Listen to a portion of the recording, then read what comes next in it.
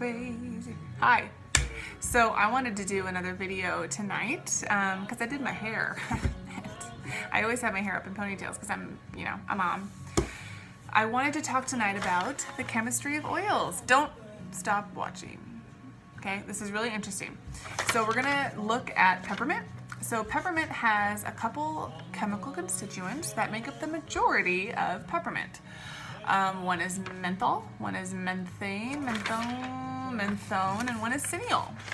And it's approximately 40%, approximately 20%, approximately 4%. And there's other chemical constituents in there that are a good majority. The interesting part is that every essential oil has between 50 and 300 chemical constituents.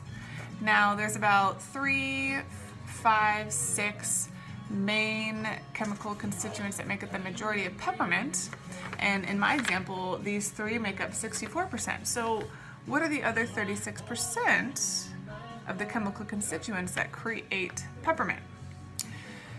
Well, a lot of the times these essential oils and the chemical compounds within them are so unique and so intricate that man doesn't know what all the chemical constituents are. They know the major ones, and they can actually artificially create a lot of the major ones. But the thing that's so extraordinary is the other 36% of peppermint are a lot of 1%, a lot of 0.4%. Remember, there's 50 and 300 chemical constituents within peppermint, and I've only listed 3 major ones here. So the other small, we'll call them 1% of peppermint, they are the things that hold the most power in the essential oil. So they create this thing called a synergistic network. The definition of synergy, for those who don't know, is when you combine 2 things, the effect of those 2 things summed up is greater than the actual addition of the 2 things.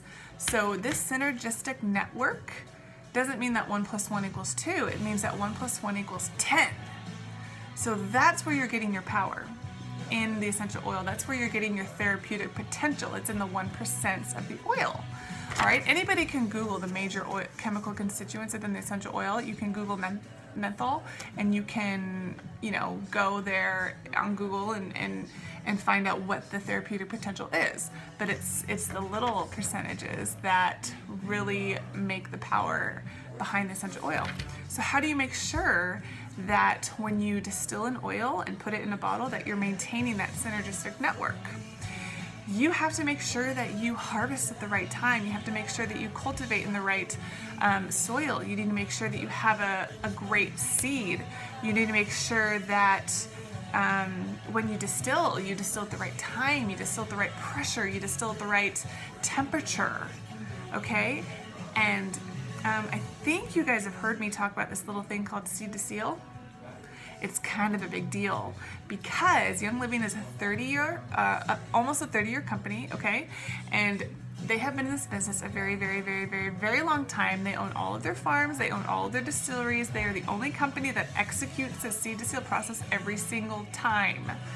Every other essential oil company outsources all of their plants, and they do not have the detail attention that Young Living has, because they do everything by hand, and they do everything to make sure that the synergistic network within these essential oils is maintained and not compromised and not adulterated. So that's a little chemistry of oils for you, and I hope your mind is blown as much as me. Bye.